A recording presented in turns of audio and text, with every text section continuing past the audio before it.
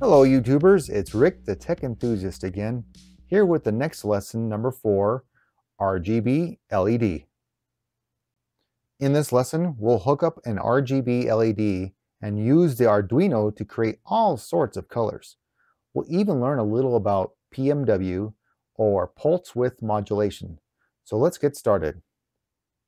In this lesson, we're going to need the following items from your kit: the Arduino UNO R3 board, breadboard, 4 male-to-male jumper wires, the RGB LED, and unlike the other LEDs, it's the LED with the 4 leads, and 3 220 ohm resistors.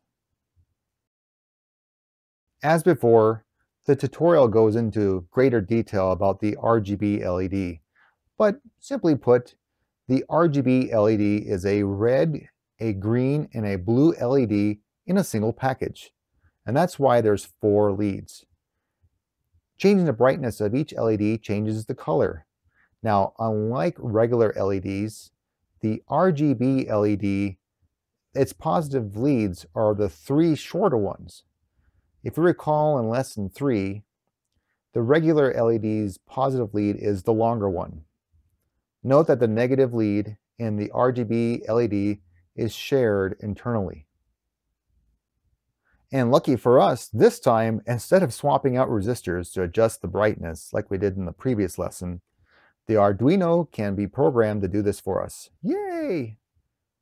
Again, the tutorial goes into greater detail about the color and pulse width modulation. I encourage you to go check it out. Let's briefly talk about colors. Simply, any color can be created with the RGB LED by varying the brightness of each individual LED. By mixing the colors at full brightness, we can obtain white. Red and green make yellow. Black isn't so much a color as the absence of light. This is the same idea we use in LED TVs. Pulse width modulation is a technique to control power, but it also has the effect of controlling brightness. As you see from page 54, or this diagram, if we limit the amount of time a pulse is sent to an LED, it tricks your eyes into seeing different levels of brightness. We define those levels in Arduino from 0 to 255, with 0 being no light and 255 being the brightest. On page 55, you'll see the schematic. And here's my version. On page 56, you'll find the breadboard diagram. And here's my version. Now here's the circuit all hooked up. Here we have the RGB LED, and it's hooked up to the 220 ohm resistors on all the anodes, and they're connected to pins 6, 5, and 3. The ground pin is then connected to the cathode, and that's all there is. So from this point, on page 57, the tutorial recommends that we go and install the Lesson 4 RGB LED sketch file. So we need to go to where you've saved the Elegoo zip file, and then go under your language, in my case English, under Code, Lesson 4 RGB LED. We would then just double click and install the sketch. Here you can see the RGB LED sketch, and I'll just expand it here. In the beginning, you'll find some defined pins, the blue, red, and green. We do the void setup and define the pin modes for those. We have some global variables, red value, green value, and blue value. And under the main loop, the void loop, you can see we have a defined delay time. We set the LED initially, and then we begin a for loop to fade it from red to green. And then after that loop, we set the LED again, and we do yet another for loop. And then we set it for a third time and finish with another for loop. After reading it, it kind of made me think, well, maybe there might be a slightly better way of doing this since we're repeating code 3 times. But I guess for now, so let's go ahead and upload the sketch to our Arduino board and see how it performs. The LEDs begin to flash and it uploads the sketch. And as you can see, it starts to fade from one color to another. Now, the camera does not do it justice. It looks way more vivid in real life than it does on the camera. I'm not sure why I couldn't get that to view properly, but I assure you it does fade from red to green, and then green to blue, and then blue back to red, and then it repeats. It looks awesome in real life. You really have to download it and check it out. So back to the Elegoo sketch. It got me thinking about how the pound define is used as one of the global constants in this case. And I recall a fact that when I went to Arduino's website and looked up pound define, that it suggested that using pound define, though is useful, could have some unwanted side effects. And so that possibly using a constant name or some other constant variable would be probably a more preferred solution than using pound define. So that's one of the things I thought I could do to improve the sketch. If we move on, we can see on the void setup, we do define the pins. But I got to thinking that the digital writes here were probably not necessary, and we could probably just remove those. You notice there's also some global variables, the int red value, green value, blue values. I got to thinking perhaps maybe we didn't necessarily have to have them as global variables, and they could be inside local variables within the void loop. Inside the void loop, I can see that they did the pound define again, which again, I didn't think that was probably the best thing to do here. They define the red value, green value, and blue value for the LED, and then they proceed to run the for loop to fade from red to green. Now, I went through this before, but I got to thinking, this is really familiar for they go ahead and they do it again, and they define it and do it a third time. If there was maybe some way to clean up this code so we're not always repeating it.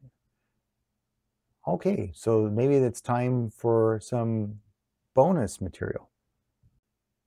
I know, you're asking yourself, bonus material? Well, I thought perhaps maybe if I rewrite the code in a way that I thought that might be more readable and maybe less repetitive. So I came up with my own version of RGB LED. So you can see I decided not to use the pound define because of the unwanted side effects that could occur. I went with standard constant integer global variables. And there I defined the red, green, and blue pins there. And then I come up with a normal integer max bright. And I have it 130 because when I was doing the video, it was too bright for the camera. But normally you'd have this at 255.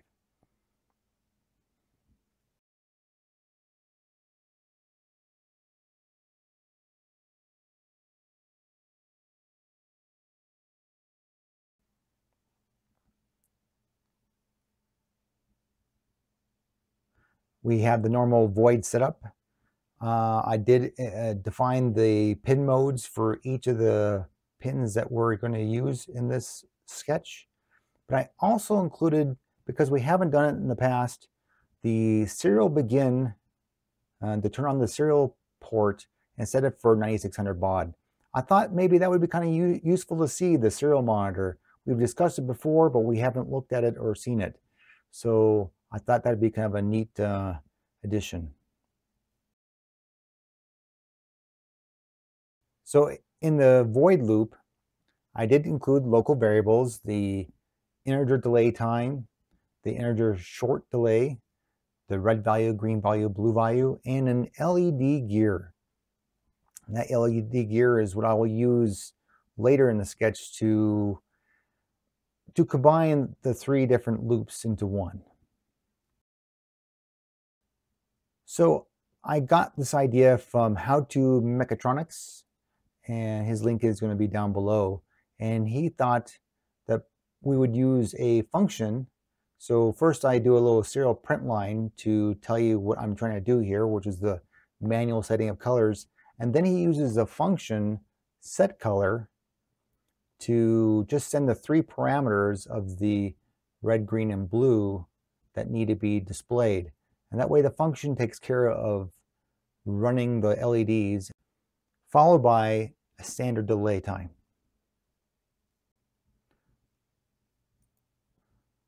Scrolling down, we can see the setColor function that we have after the void loop. And it's set up pretty simply with 3 local parameters, the int red value, green value, and blue value. These are local and not to be confused with the other values that are local in the void loop. And then this function simply does all the analog rights that it's needed to run the LED at whatever color you want.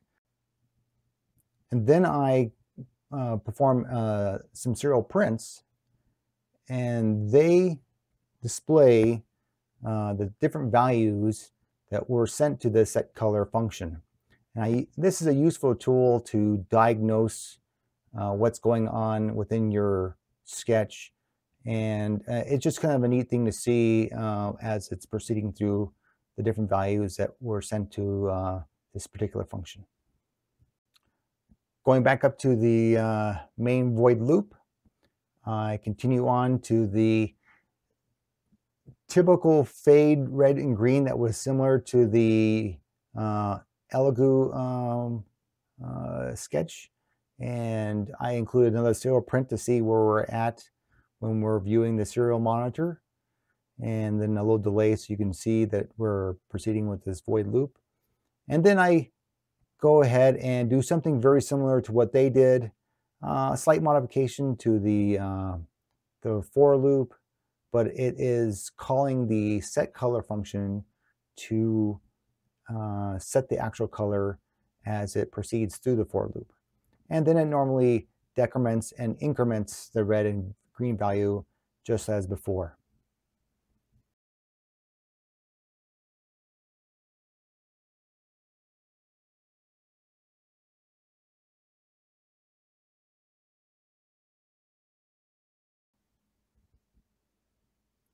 I should point out that I'm using the max bright +1 because it would end up dropping off and skipping the 255 value. It then continues on to the next fade from green to blue, and then from blue to red.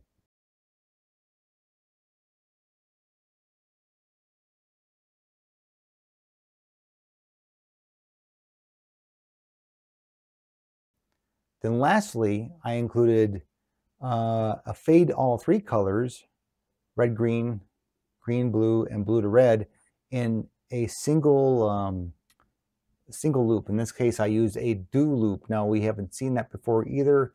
You can go to the Arduino website and see that language, but it's a simple loop. It just continues looping until the argument is reached. In this case, it's the LED gear must be less than 4. So once it gets to 4 or greater, it would then quit the loop. So we set the LED gear to 1 to begin the loop, and then it continues on incrementing and decrementing as it's supposed to. It goes to I call it the first gear, and it just increments and decrements the red value and green value. And then once it gets to the bottom, if it checks to see if the green value has reached 255, it switches to the second gear. At second gear, it then switches to green value and then blue value. And then once blue value gets to 255, it switches gears to the third gear. At third gear, it decrements and increments the blue and red values. And when the red value reaches max bright +1, because again, it will skip it at 255, it sets the gear to 4. The advantage of this loop is it just uses one single set color to call the function, and it's not repeated over and over again in each of the loops.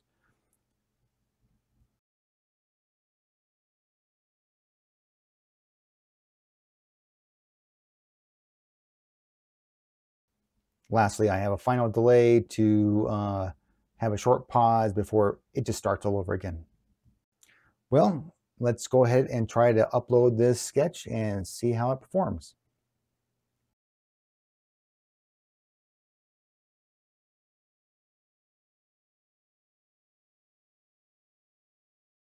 The LEDs flash as it's uploading the new sketch, and you can see it begins right with the manual colors. It goes through each of the manual colors, and then it begins with the fading to the loops, the 4 loops that it has from red to green, green to blue, blue to red. And then lastly, it'll continue on to my last loop that fades through all 3 colors in a single loop. And again, the colors are just not the same as they would be in real life.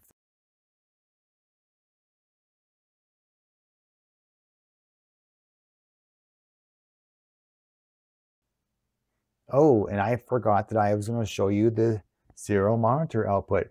So if I go to the serial monitor icon in the upper right hand corner and click on it, it will open up a new serial monitor window.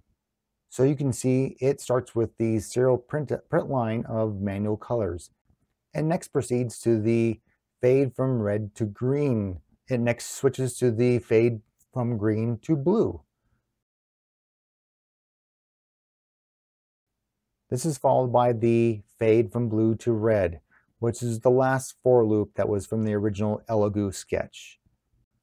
Lastly, I included the fade all 3 colors loop, and it begins with fading from red to green.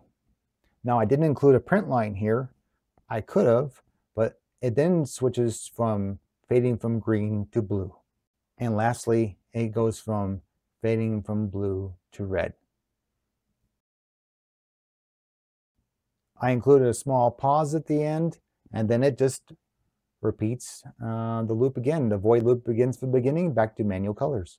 And that's it. Well, that's it for this lesson. I hope you don't mind that I included some bonus material at the end. Join me next time for lesson number 5, digital inputs. Thanks, and see you next time.